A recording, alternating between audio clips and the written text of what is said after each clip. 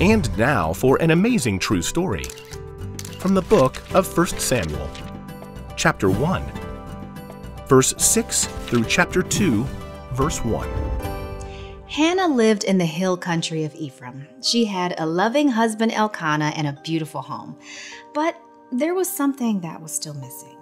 God, why don't we have any children? She often sat staring at the empty cradle hidden away in a corner of the room.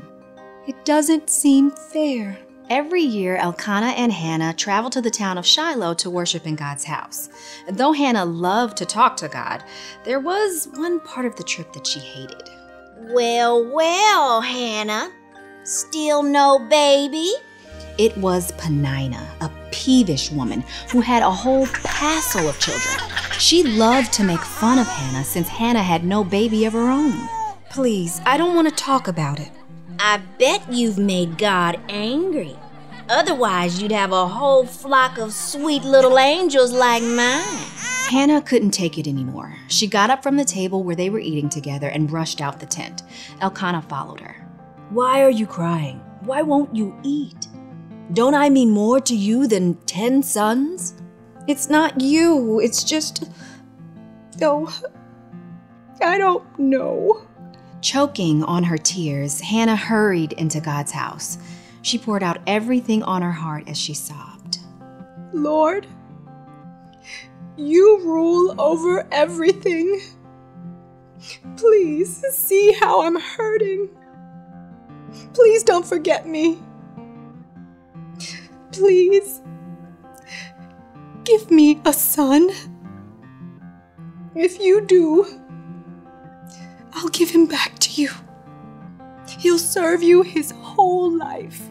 She continued to pray, softly crying out to God. But she wasn't alone. The priest Eli sat near the door across the room watching her.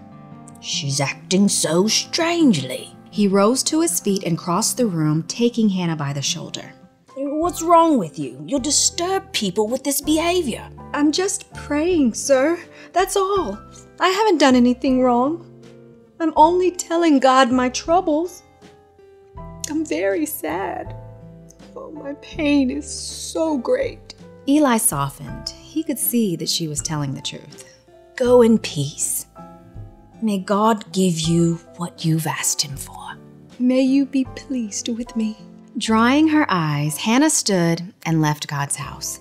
She even returned to her meal and finished up the stew she hadn't been able to touch a short time earlier. Hannah, you look different. God has heard me. I don't know what he'll do, but he's heard me. The next morning, Hannah and Elkanah traveled back to their home. Now, though Hannah still didn't have a baby, she didn't feel so hopeless. Instead, she waited patiently through the rainy season and through hot, dry, bright days. And at last, God gave Hannah a baby boy. Elkanah, move the cradle out of the corner.